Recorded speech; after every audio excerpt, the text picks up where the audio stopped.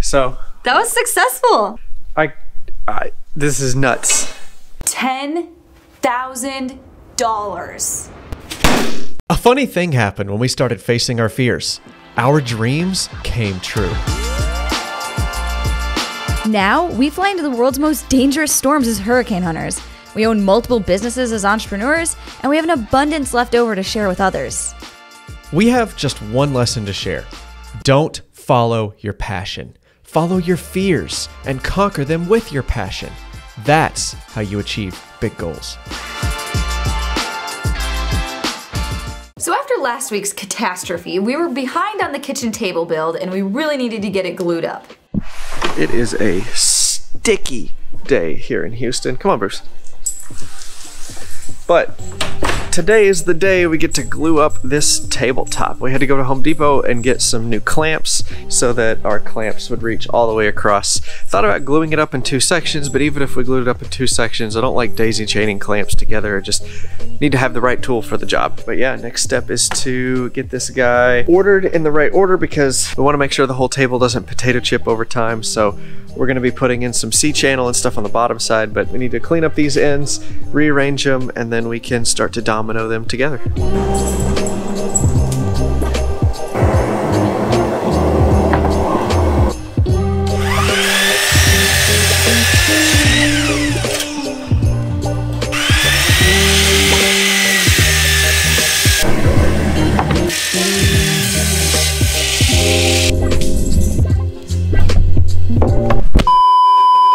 Alright, so now we need to arrange them where the grain is alternating so that the table doesn't warp one direction over the other over time. And the way you tell that is, see how this looks like a smile? It's like a U shape. The rings are going like that. And then this one, the rings are going the opposite way. They look like rainbows. So you see smiley face, rainbow. That's what you want. You want smiley face, rainbow, smiley face, rainbow. Not smiley face, sad face, smiley face. Nope. Sad face, because Nope. that makes sense. Nope. All right, so before we get ahead of ourselves and make a mistake again, I'm gonna number all these pieces so we know which order they go in. 1, 2, 3, 4, 5, 6, 7, 8. All right, so we just decided that we're gonna do this in 3 different glue ups so we can plane each. Do you have to scratch yourself right now? I'm trying to talk to the camera. Alright, so I think we've decided we're going to glue these up in 3 different sections so that we can run each section through the planer, because one of these boards is really bowed and we want to make sure that we straighten it out with dominoes and everything and get it planed nice and perfectly smooth before we try to do a gigantic 4-foot wide, 9-foot long stressful glue up. So I think that's the plan.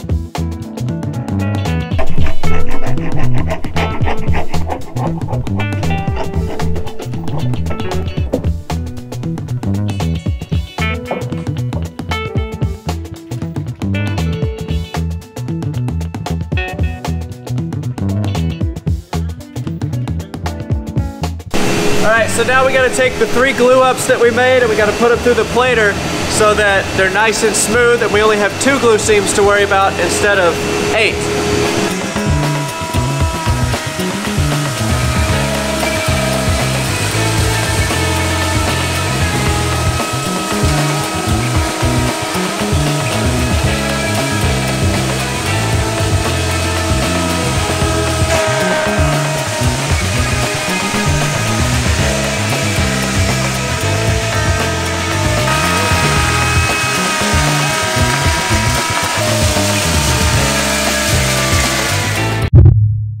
We tripped a breaker. It took 19.5 inches on the planer being dug into the cutter head. Now we should be good.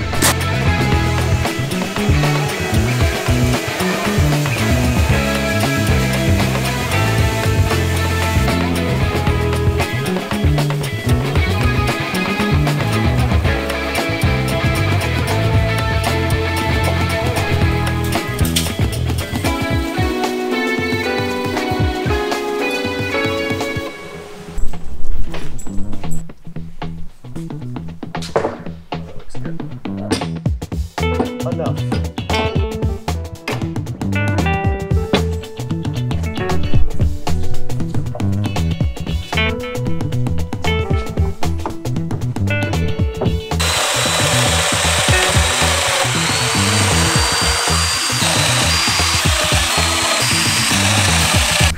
We've got 10 minutes from the first application of glue to get this thing in clamps in its final position. So it's kind of stressful.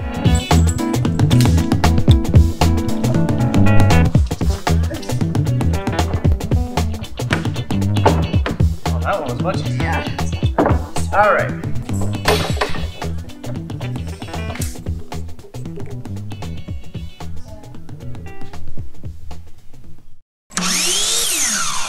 So we checked the moisture content of the wood and we verified that it was ready to be assembled. I'm about to leave for 2 weeks and go fly atmospheric rivers off the west coast of the US. It's one of the missions that the hurricane hunters do, and Jenny just did it a couple weeks ago, but now it's my turn to go fly through these winter storms. So it's really important that before I leave, that this tabletop is glued up, sanded, finished, chamfered, sprayed, everything about it is ready to go. The tabletop needs to be completely done. That way when I come back, I've only got about a week to finish the table base, get it assembled, and deliver it. Their attention, it's written all over your face.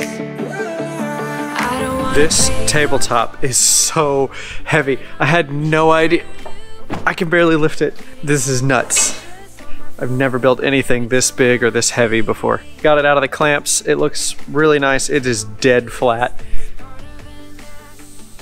Still gotta put C-channel in the bottom just so it doesn't warp over time. Now I gotta figure out how to flip this thing over without hurting ourselves.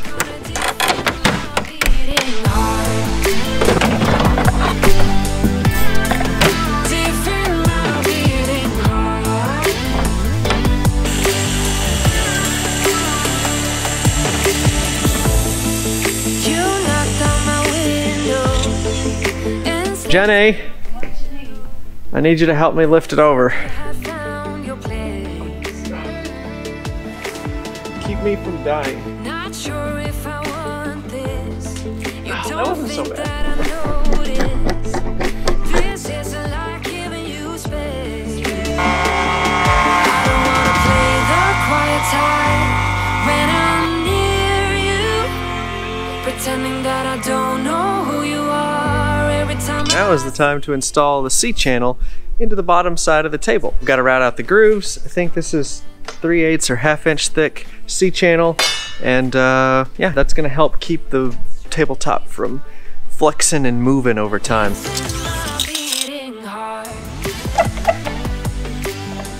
Okay, so now I have to be really quiet because Jenny's doing an Instagram live with somebody kind of important who wants to buy boards. So I can't use the router and keep putting C-channel. So I started unboxing our new finishing tent. It's just one of those pop-up portable display things. It's got walls, so it'll keep the finish contained. It's just, this is a temporary solution until we can afford a actual downdraft spray booth, which will go back here. But until then, this is what we're gonna do.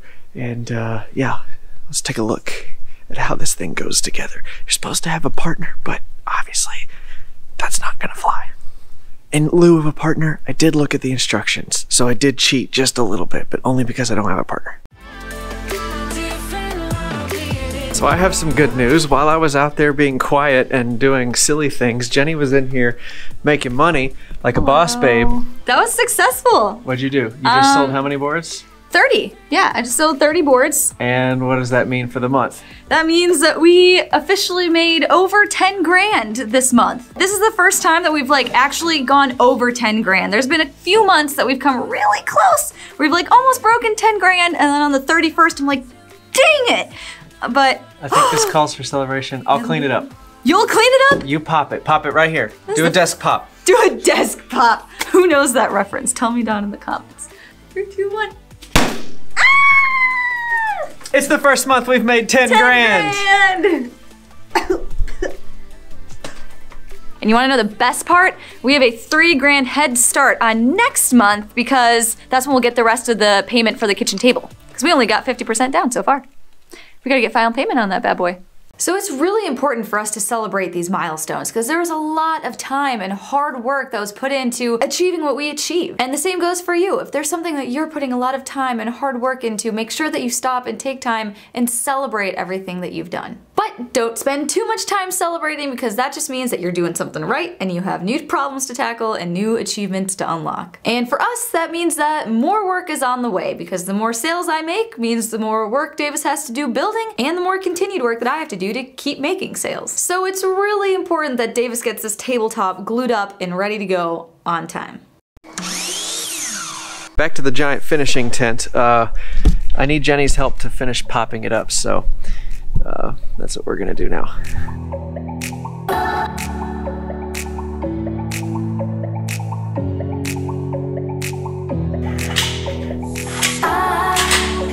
I hold on to this storm. That'll be a nice place to finish. I agree. I don't know why, but you look like a club promoter, like a club manager.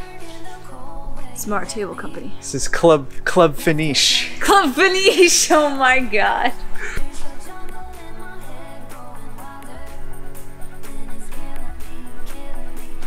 It's Club Finish. Where are you going this afternoon? I'm going to the club.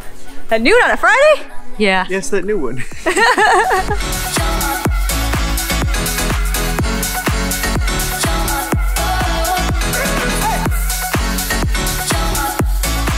Alright, the C channel is in. It's got plenty of room on both sides to expand and contract with the tabletop. I've elongated the holes so that the screws can move around freely in the C-track. It looks really nice. This table is not going to flex or move or go anywhere anytime soon. We also alternated the grain direction, so even as it expands and contracts, should be totally fine. Just waiting on a little epoxy over there in the corner to cure, and then we can sand it at 120 and the bottom will be done. Alright, so I'm gonna level with you. It's crunch time. I gotta get this tabletop done before I leave today. The top needs to be chamfered. I need to sand it again. I need to flip it over, sand the bottom side, and then we can spray finish it and seal it. 3 coats, both sides. Oh my gosh, we got a lot to do. Also, for those of you that are wondering, scrap bin is getting pretty full. Got lots of white oak. We got a lot of walnut underneath this. And then maybe a cutting board or 2. So link in the description. You can buy our scraps for those of you that have trouble getting to a hardwood dealer, or Ship it right to your front door. yeah, we will. Alright, so while the water is drying on that, so we can pop the grain and sand it ultra smooth, that just helps us not have to sand so aggressively between coats of finish because we use a water-based finish. We need to get the spray booth set up. It's got some walls that go around it, so we need to Velcro those on and get this thing ready to spray. Let's go.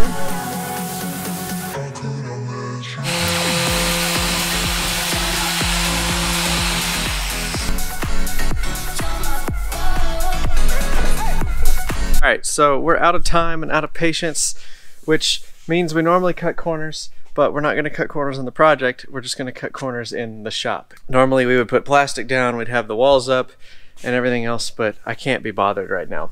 It's just, we need to spray this and get it done. We gotta get this done.